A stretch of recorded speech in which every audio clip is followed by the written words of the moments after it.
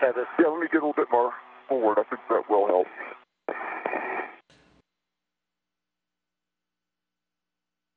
So Tim, I'm coming out. Okay. Okay, let's watch the tether lines as you come out. Yeah.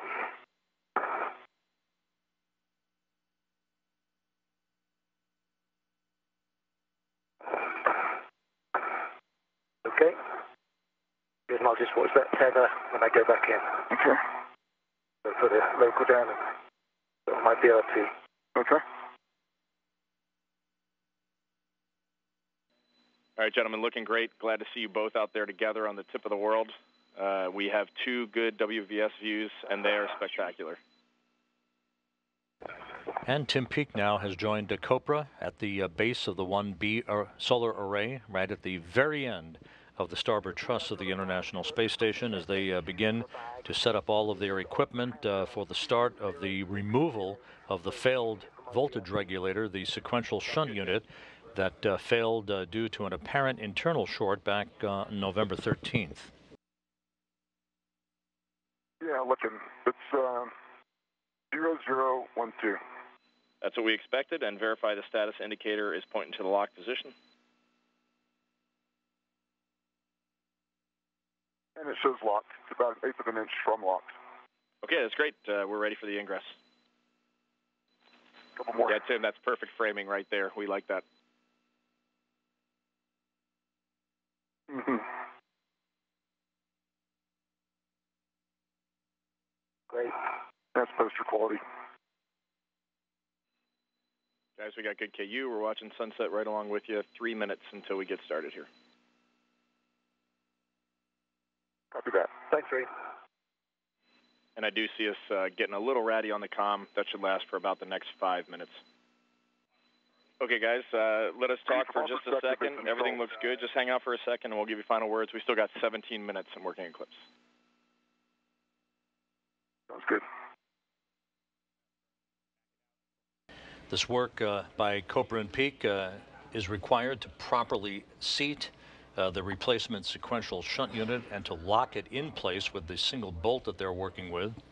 More torque, a little bit more arm power required to make sure that that bolt is properly seated and that the SSU is locked in place for its activation. Yeah, absolutely. So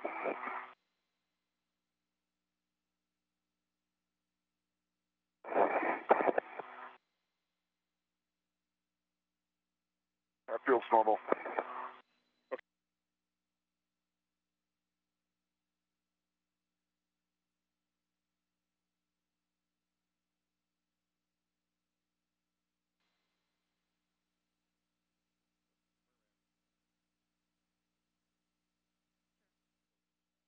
And Reed, I'm at the start of the seated cart, and all safety tethers look clear, clean. Great news. Thanks, Tim.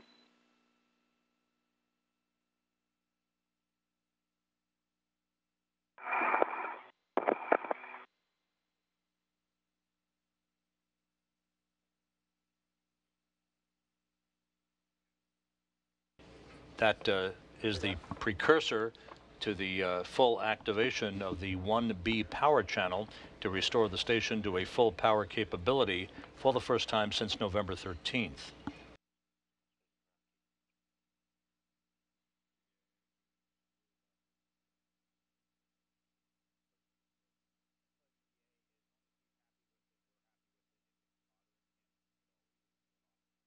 The crew in the process of wrapping up its inventory and its work outside of the International Space Station.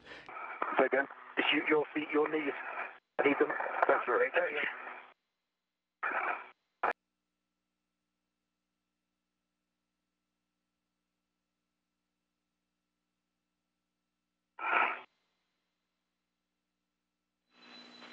Make sure it's clear before you go all the way in.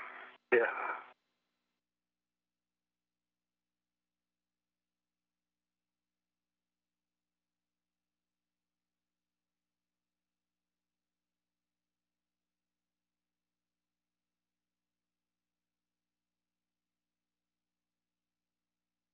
the interview I just completed on console here in Mission Control with the chief of NASA's astronaut office, Chris Cassidy. For those of you who may have just tuned in, we'll get to that in just a few minutes as we continue to watch Tim Peake being assisted out of his extravehicular mobility unit.